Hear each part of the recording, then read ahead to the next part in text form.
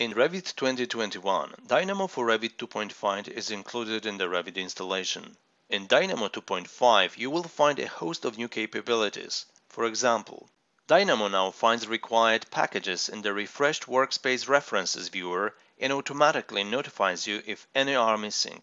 The viewer lists the packages used in your graph along with the version and status.